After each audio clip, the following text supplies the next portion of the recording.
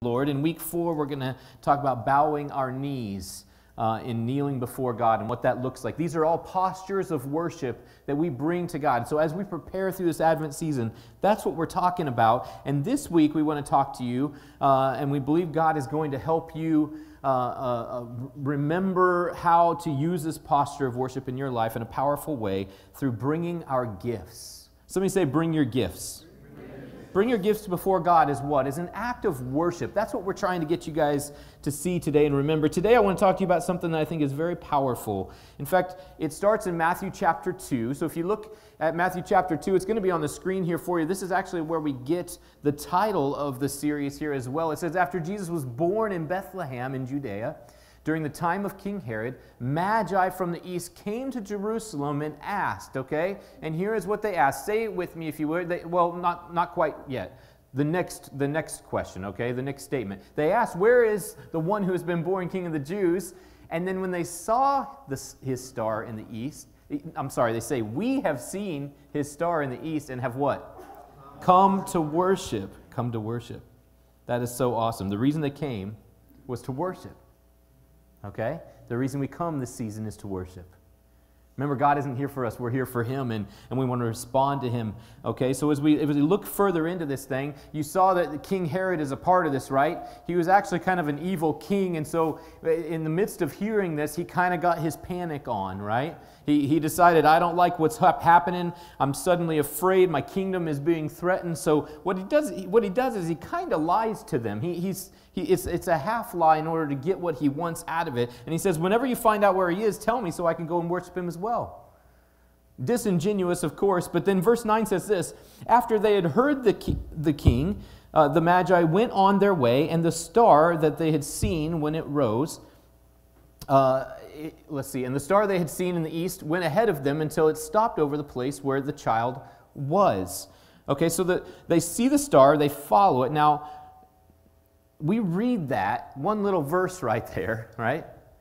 After they had heard the king, they went on their way, and the star they had seen in the east ahead of them, they followed that basically until it stopped over the place. That is like one of the most overlooked scriptures if you think about it in the Christmas story.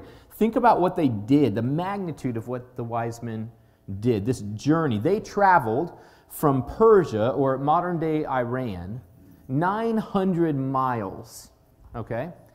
That's how blessed they were to see that star. It's like going from Oklahoma to Phoenix. It's like going from Tampa all the way up the Panhandle, all the way to Houston. Okay, it's if you look at the width, the breadth of Europe, it's twice the size of Europe that they traveled.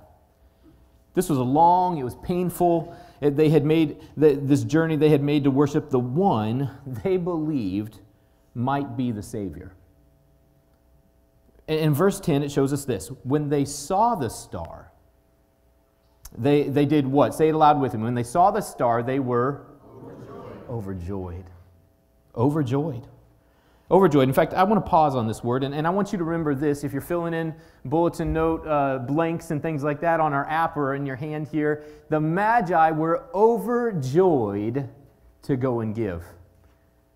Okay, they didn't have Southwest at that time, right?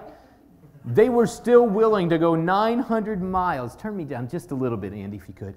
900 miles to go and to give. They were overjoyed to give. The English translation really has a hard time with the original language on this. There's actually 4 Greek words that go into what this overjoyed translation is. It actually says, rejoiced exceedingly with great joy. They rejoiced, in other words, with this humongous joy.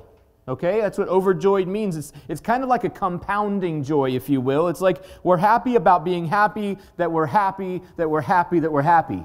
That's what it means. That's what they're talking about, right? It's like the song that never ends, but they're overjoyed with it. It's almost impossible to describe how full of life they were, because for centuries for them, centuries, they had hoped that one day there might be a one who was born that would save them from their sins, that would rescue them. And so from the depths of their soul, they're overjoyed, happy that they're happy with a humongous, big, gigantic joy. Here's the problem with some Christians today. We are underjoyed. Think about it. How did you come here today? I'm not saying you're underjoyed, by the way. I'm just asking you to think about maybe how your morning went. We should be the most overjoyed people around. It makes no sense to me to think about the fact that a God who loved us and did something for us that we couldn't earn, didn't deserve, the fact that anybody would ever be sitting around with a sourpuss Christian look on their face, right? You guys know what look I'm talking about. I mean, you come into worship looking like you're mad, you're upset about different kinds of things, you have a critical heart, you're angry about everything, you're nitpicking things because of it. Listen to me. If you're overjoyed today, tell your face, okay? That's all I'm saying. Just tell your face. Tell your face that you're that happy, okay? Let it smile. Show it. Let other people around you know you're a follower of Jesus, and as such, you should be full of more joy than anybody else. It doesn't matter how bad life gets, right? I just heard some pretty hard things this morning.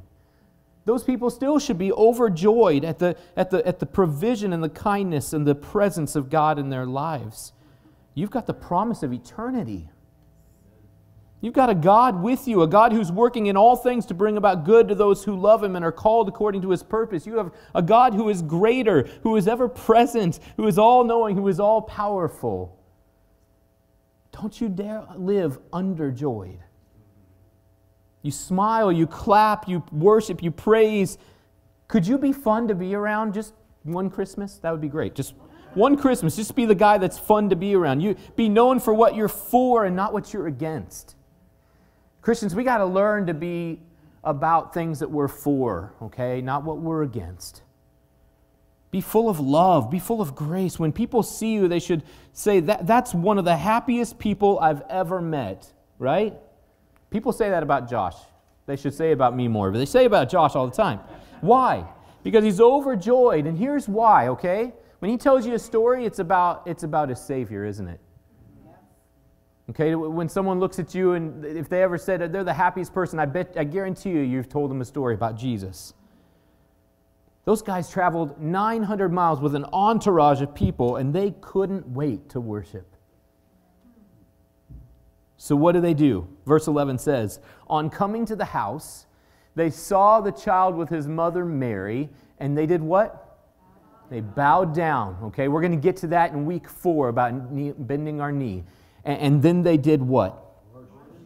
That is what they did. We're going to come back to the bowing down, but they worshiped. Now, how did they worship? I want you to watch this very carefully. Scripture tells us what they did. They worshiped Him and did it how? Look at it. Then they opened their treasures and presented Him with what? Gifts of gold, frankincense, and myrrh.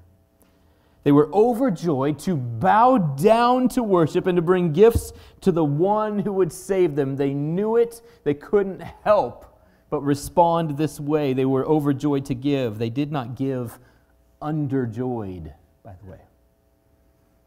They didn't give underjoyed. They weren't complaining about how long the trip was or how stinky the camel is.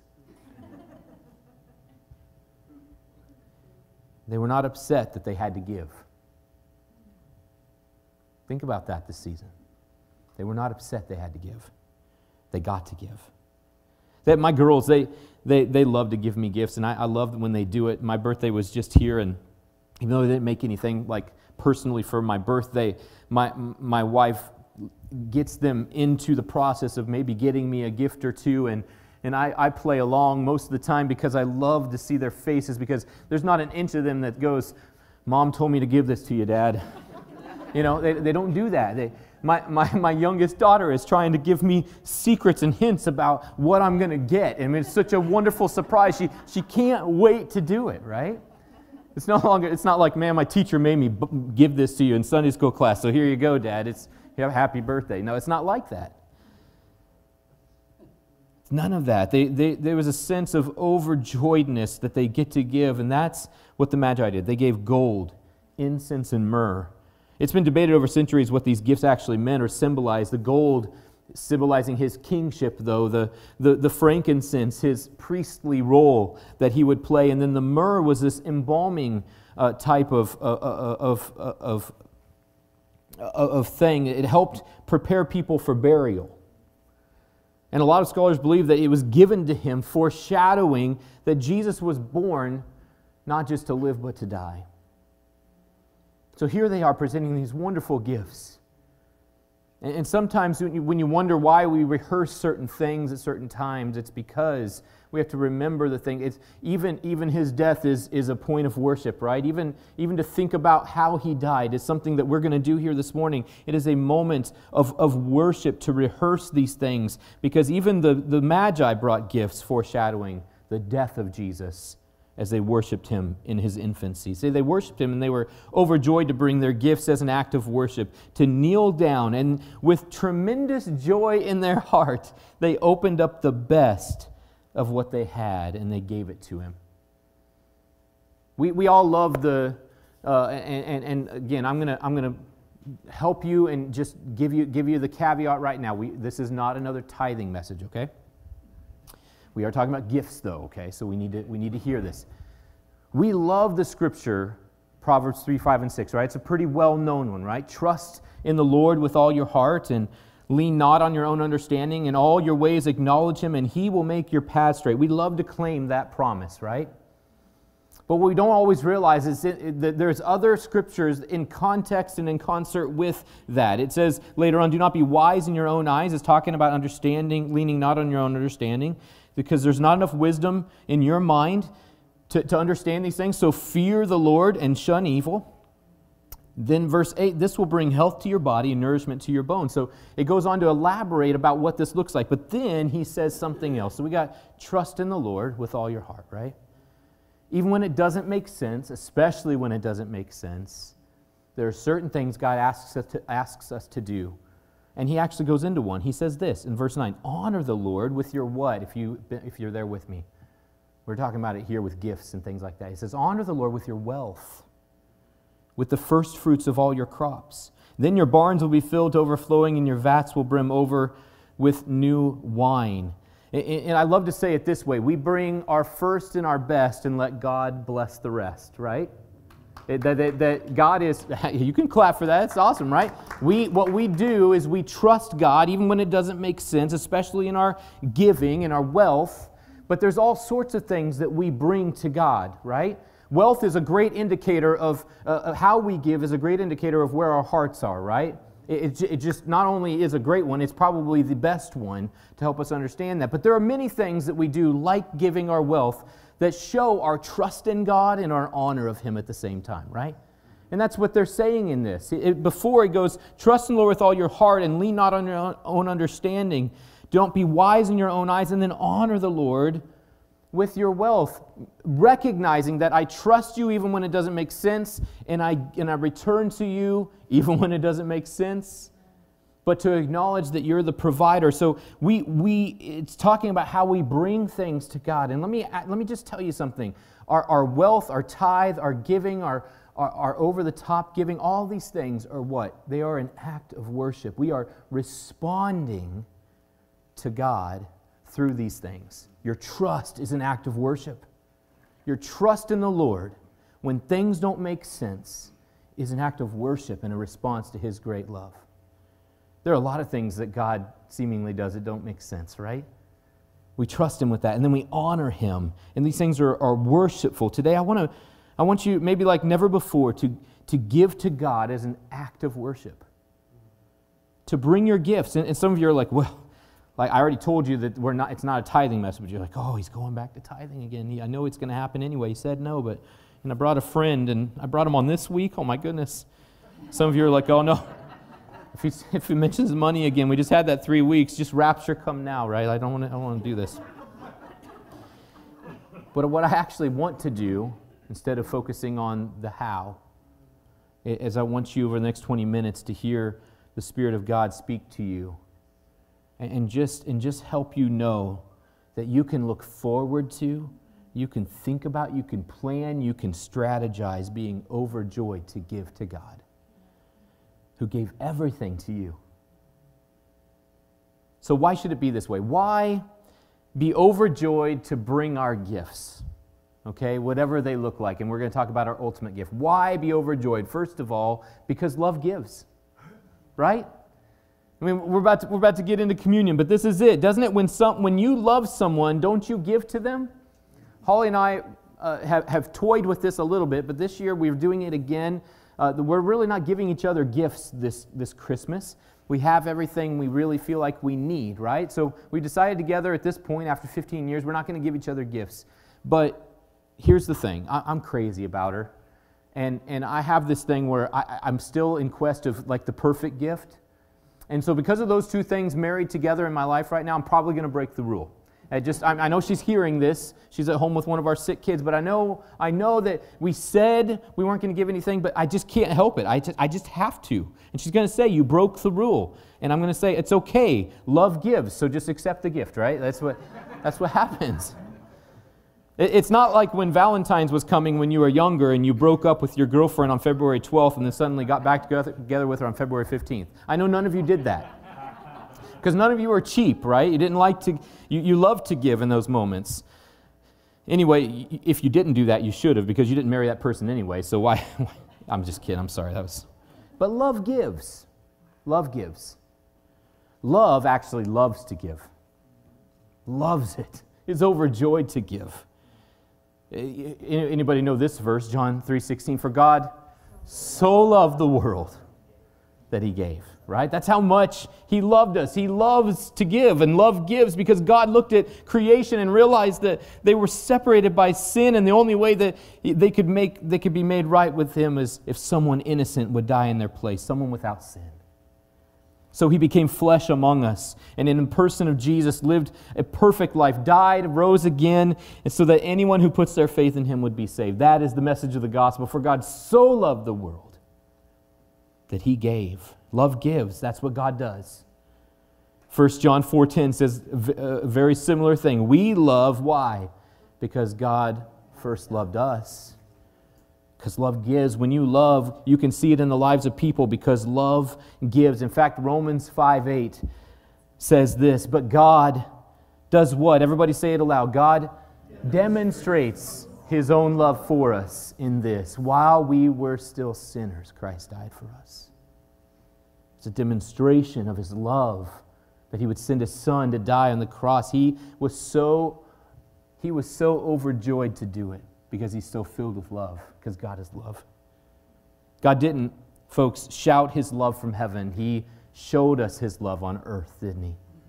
He didn't have to shout it from a place separated from us. He came to us, and He showed us how much He loves us, and He gave of His Son. And so today, as we think about that gift, we're going to move into a time of communion and take communion together, understanding why I think the Magi came to this baby following a star 900 miles, because they knew this person could change the game. This person can change things for us. We can't change anything, but this person, this is the one that's been promised. So Pastor Todd, would you come and lead us today in our communion time? Love gives. Amen? God demonstrated His own love for us in this. While we were still sinners, Christ died for us. Because of what Christ did for me, folks, I don't know about you, I think it's the same. I am overjoyed to be a tither. I'm overjoyed about that. I'm overjoyed to give offerings above and beyond. I can't wait to see the notification in my email that my Dollar Club gift went out, that I find that person, the Holy Spirit lets me know through someone or just in my own spirit, there's someone that needs help. I want you to give to them. I can't wait to do that. I'm overjoyed to give monthly to missionaries all across the world that are friends of mine. I'm overjoyed to give back to God with everything in me to do this, because why? I'm hoping, first and foremost, it's because He gave to me, right? But I'm hoping that it leads as an example to just irrational generosity around us all. That we'd all be overjoyed to do what we get to do in order for it to be an act of worship in response to Him. We truly believe around here it's more blessed to give than to receive. Amen? Amen. I cannot wait to see how many gifts come off that tree. Not because I just said it, but because you guys can't wait as well to grab something and to bless a life who needs something, and needs a measure of hope, needs a sense of love that people care about them. I can't wait. I am overjoyed to see that tree empty. Why? Because God first gave to us. We're overjoyed to give because love loves to give. I've never once said, I don't want to tithe. I wish I could. No, I don't do that. I love to return to God because God blessed me. I love to give beyond that because God is so good. Love loves to give.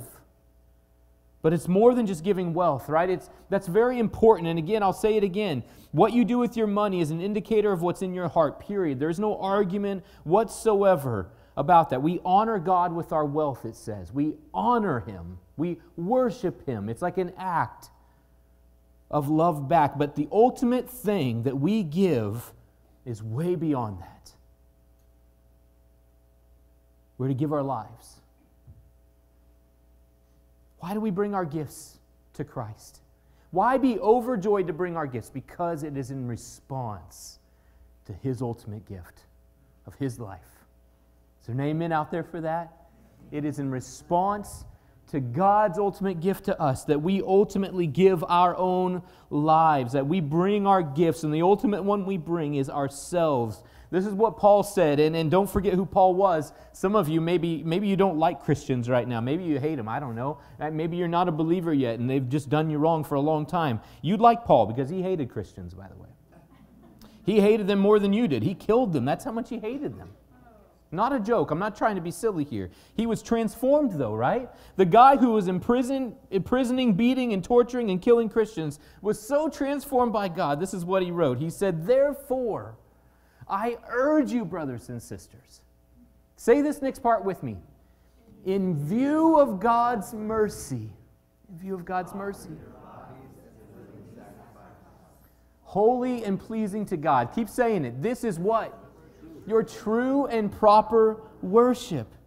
The Magi were overjoyed at a Savior who gave it all. God loved first. He demonstrated this for us, that while we were still sinners, Christ died. So they traveled far.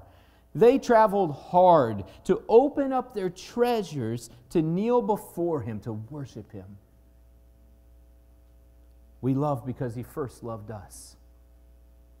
This scene of the Magi reminds me of a current scene in reality going on right now in heaven around the throne of God. It's a scene that John got in the book of Revelation. Revelation chapter 4, it describes this scene of many different things going on, and there are 4 living creatures, and they're said to be kind of hovering around or over the throne of God. So the throne of God is, as I read it, is kind of in the middle. These angels, these living creatures are there. They have wings covering their body and appear in their torso, and then another set of wings that they fly with, and they're there. And it says the only thing they're there to do is to bring glory and honor and thanks to God. And they say the same thing over and over again, right? Holy, holy, holy is the Lord God Almighty. And they sing this, right? Who was and is to come. And they sing this out. And there's glory and there's honor going on all the time with these living creatures. But I love this next part, because what you see then are and it says that these 24 elders, I don't know if they're just like the cream of the crop, right? They're there though, surrounding the throne. And guess what happens? Whenever the living creatures give honor, or give glory, honor, and thanks to Him who sits on the throne and who lives forever and ever, the 24 elders do what? They fall down before Him who sits on the throne and worship Him who lives forever and ever. See, when we get in the presence of Jesus, you truly experience the glory of God. That's what the living creatures are doing perpetually. They're bringing glory and honor to the one who lives forever and ever, right? And every time they do it, what happens? Every single time, it never gets old. What happens? These elders, they drop to their knees. They fall from their thrones, given to them by God, this glory of their own that they have. They fall from their thrones, and then this happens. Look at the next scripture with me. They lay their crowns before the throne. I want you to catch this. Think about the Magi as they've traveled 900 miles, and they get into the presence of a 2-year-old. Okay? And what do? They get down on their knees, and they give him their treasures. Folks, this is happening right now in heaven. Every time these living creatures give honor and glory and thanks to the one who lives forever and ever, these 24 elders tell us what the next part is going to be. It's a response to God's ultimate gift. And it's a response not only to His mercy, but to His glory. And it says, they say, "You are worthy, our Lord God, to receive glory and honor and power, for you created all things, and by your will they were created and have their being." The recognition of God's glory and His greatness is a natural response for us. The natural response is to fall to our knees and to worship. This is something that is natural when it comes. The surrounding of God's throne with these other people who have glory themselves. I mean, can you imagine if you were one of these elders? You have a throne in heaven. You have a crown on your head. But man, when you're in the presence of the Almighty, nothing of glory that is yours, it all pales in comparison to the glory of God. Okay? I had a friend who said recently, and it stuck with me deeply, when we tend to hold on to things because of its value and its worth to us. It was in context of how the church has been kind of asleep, and COVID's kind of woken us up to new things, and God's doing a new thing. Would you agree with that? God's doing a wonderful thing. But he said sometimes we hold on to things because they were good. Maybe it wasn't even broken. It's a good thing, and we want to hold on to it because we don't really know what the future may hold, even if God wants to give us something else. And he said what happens is we hold on to the crowns or the thrones that we have in our lives because they're good, but he says this is exactly why you need to get into the presence of God so you can see His glory. Here's why. In order to lay down our treasures and our crowns, in order for us to exit our thrones and bow down, we have to experience a glory bigger than the one we're holding. Bigger than the one you're holding. Because once you see a glory that is larger than the one that you have had in the past, you don't have any worries anymore. It just, whatever this is, it pales in comparison. It's all yours. You receive all the glory. You are worthy. You are worthy. Right? That's the scene that we're seeing in both of these places, in heaven and with the Magi. They got into the presence of glory, and they fell to their feet. They bowed low, and they offered their treasures, because nothing compares to the glory of God. And when the elders and the Magi were in the presence of Jesus, His glory caused them to lay down their treasures. Your ultimate gift is in response to God's ultimate gift. Your surrender is in view of God's mercy. Your gift giving is in response to the glory of God and His greatness. We are overjoyed and willing to give up anything and lay it down before Jesus. Why? Because His glory and mercy is greater than anything this world has to offer. His mercy is overflowing and compelling. Paul said it this way in Philippians 3:8. What is more, I consider everything a loss because of what? The surpassing worth of knowing Christ Jesus my Lord.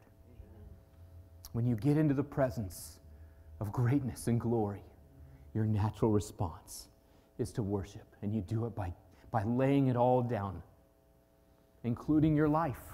It's not just your wealth. It's your whole being. It's everything that you have. Nothing is worthy compared to Him.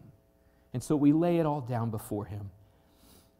Folks, today, if you're hesitant or reluctant to surrender, to show your love for God because He first loved you, if there's a reluctance in you, simply giving your life as a sacrifice, holy and pleasing, let me encourage you to remember that Proverbs 3, 5, and 6. He said, trust in the Lord with all your heart. Don't lean on your own understanding. Don't be wise in your own eyes. In all of your ways, in all of your life, in all the things about who you are, trust Him. Show Him that. And then later on he says, honor Him with what you have. It's not just your money. It's your whole being. Honor Him with what you have. And he says, the rest He takes care of, doesn't He? Because that's not the purpose anymore. See, when you get in the presence of glory, the point is not what you're giving up, it's who you're in the presence of, isn't it? There's nothing more valuable than Him. There's nothing more valuable than the surpassing knowledge of knowing Christ Jesus your Lord. There's nothing more valuable. Worship God with what you have. This is the only one of the ways that we worship God is through our wealth, but it's a very important way to do that. But they were overjoyed and they opened up their treasures and they worshiped Him. But I guarantee you that was just a meager offering in that moment to them. Trust in the Lord. Trust Him. And the worship team is going to come back up and we're going to adore Christ today together. You have an opportunity, as we always do every week before we leave, to return your tithes and to give your offerings and to go into the lobby and to grab an angel tree gift and to go and to gift that for somebody else and just love on them in this way. But I'm asking you today, as we remember what Christ did for us, worship Him with what you have. Give Him in response to His ultimate gift what you have. Trust Him. Honor Him. Honor Him with the first fruits of your wealth. See Him and make Him first in all things, in other words. I hope that you see Him today. I hope that you see the greatness and the glory of God. And your response is just to bow low and to give Him everything you have. Some of you, I'm going to begin to give again. We've heard it all for the last 3 weeks, and yes, now I know this is a response of worship. I need to do this. Some of you right now, you're going through tough things, and you want to lean on your own understanding, and it's not there, and you need to trust Him. That's your gift right now to Him, to trust Him, and to not be wise in your own eyes, but to let Him lead and guide you through life right now. Bring that to Him today. Adore Him with that today. But folks, we're going to get into His presence. And whatever your gift looks like, bow low and lay it at His feet. He is worthy. Amen? He is worthy of all the honor and glory and worship we could give Him. So stand to your feet today. No matter what you do today, when you give, be overjoyed to worship in His presence because He's worthy to be adored with all things in our lives. Would you do that with us today?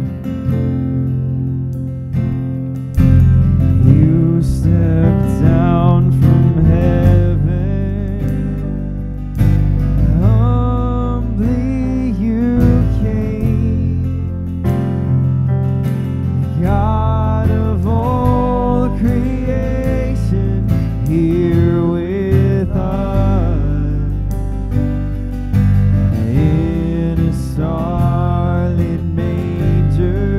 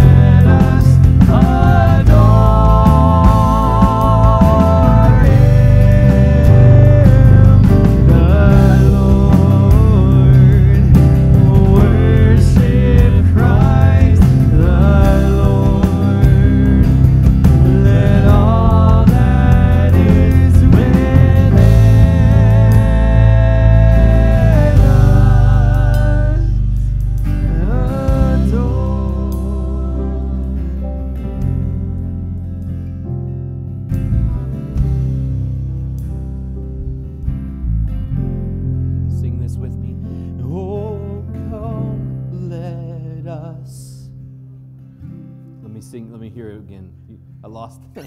Oh, come. There we go. Thank you. Just lift your voices.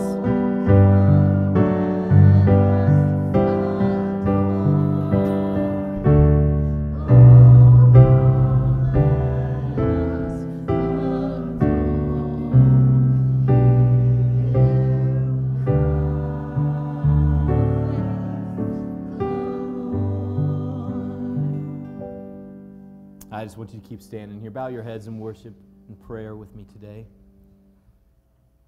God has a sense of humor. The guy who led worship couldn't find a key, and the guy who never sings found it for me. That's how good God is. Thank you, Josh. This joy. They rejoiced exceedingly with great joy. It was a humongous, big, compounding joy. Are you happy that you're happy that you're happy that Jesus died for you? Whether or not we acknowledge him with that kind of joy, he is still worthy. He is still high and lifted up. He is still seated on the throne. So God, we come before you today, recognizing your plan to demonstrate your love for us. And in view of that mercy, we give. We give. We give not begrudgingly. We don't give out of aught. We give because you first gave to us. So today, would you receive our heartfelt worship as a response? May it be an aroma that is pleasing to you. Some may hear it and see it and experience it, and it is like the smell of death. But to this room, it's like the aroma of Christ. Would you receive our worship? Thank you that you've given us the ability to love when we first couldn't love the way we can now. Thank you, God, that you gave us that ability. You have shown us what it looks like to love sacrificially. Thank you, Lord, for how you've shown us. But more importantly, thank you that because of your ultimate act, our hearts can fulfill their calling, and that is to love the world around us and declare the glory of God and the good news of the gospel. We owe you all, and we give to you all in Jesus' name. Amen. Amen. Remember, we're going to continue in worship today by the returning of our offerings and the returning of our tithes and giving of our offerings. You can join our PushPay family online, like we talked about, by texting that keyword to that number. But let's ask God to bless what we bring into Him and multiply it only the way He can. Father in heaven, what you give to us, you've only asked for a little bit back, so we return that to you today. And we give you our offerings as well. And we ask, God, that you would take them and do with them what only you can do. Multiply them for your kingdom and for your glory. In Jesus' name, amen.